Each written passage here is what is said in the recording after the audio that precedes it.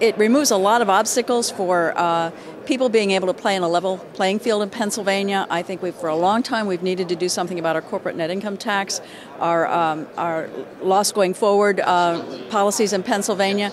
Combined with this loophole, neutral dollars for Pennsylvania, great advantages for businesses overall in Pennsylvania.